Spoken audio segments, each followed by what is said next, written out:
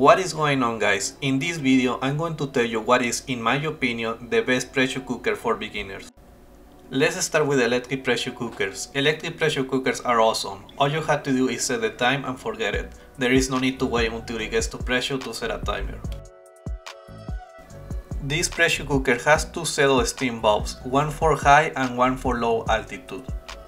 At a higher altitude you have to increase the cooking time, but for this pressure cooker all you have to do is switch the bulb. This is an Instapot I borrowed from my sister. It is by far the most popular brand of electric pressure cookers, and I have seen people asking if they can use electric pressure cookers, Instapot to be more specific, for tissue culture. Well, let's take a look on their website. They have an article on which electric pressure cookers operate at 15 psi. I'm not going to read the whole thing, I just want to point the most important parts. Instapot has a max working pressure of 15.23 psi. One of the design objectives on Instapot is not to let out steam and make noise during its operation, so normal working pressure has to be below 15.23 psi. Instapot working pressure is at a range of 10.15 and 11.6 psi.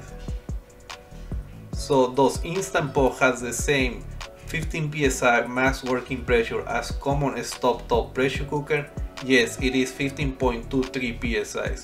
Does Instapot cook your food constantly at 15 psi? No, it is in a range of 10.15 and 11.6 psi.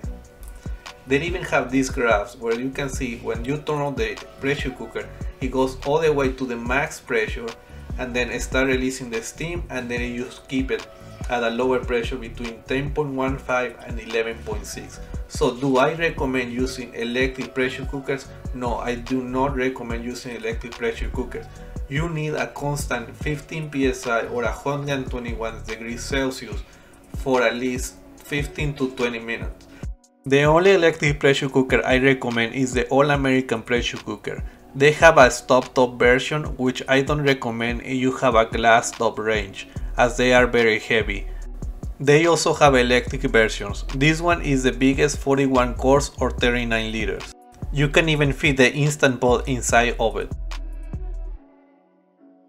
It has a timer, but it's only mechanical. It doesn't turn off the pressure cooker. I don't even use it, I just set a timer on my watch. Because of its size, one cycle can take about 2 hours. 1 hour to warm up and get up to pressure, 15 minutes to release the air and get back to pressure, and 45 minutes of sterilization time. The biggest drawback of this pressure cooker is its price. It costs $1,000, but is one of the best and safest pressure cookers you can buy.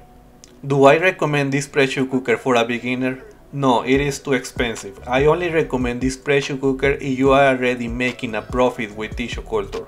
The next pressure cooker is a better value and is the one I recommend to everyone.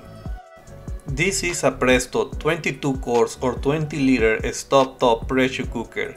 It is the pressure cooker I used when I first started doing tissue culture in high school. You can find this pressure cooker at your local grocery store for around $100.